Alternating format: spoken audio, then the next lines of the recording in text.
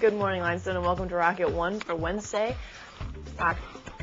November 14th, 2007. But for now, here you are your morning announcements. Soon it's going to rain, and we will be ready. See you at rehearsal. Good morning, Limestone. I should get a cue there, right?